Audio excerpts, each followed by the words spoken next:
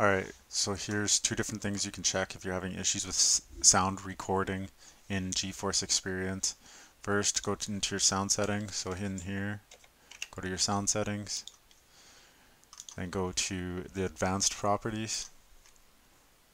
Then for an NVIDIA container, make sure you have selected wherever your headset's plugged into or wherever your audio is going. Mine's going to my headset, so you make sure that's selected. I put it under NVIDIA Share also. And then the second setting, and this is the one that was really messing me up, was if you go into device properties, additional device properties, go to advanced, disable and enable audio enhancements. It was creating a terrible clicking sound for me. So if you disable that, it worked immediately after that. Thanks, and hopefully this helped you.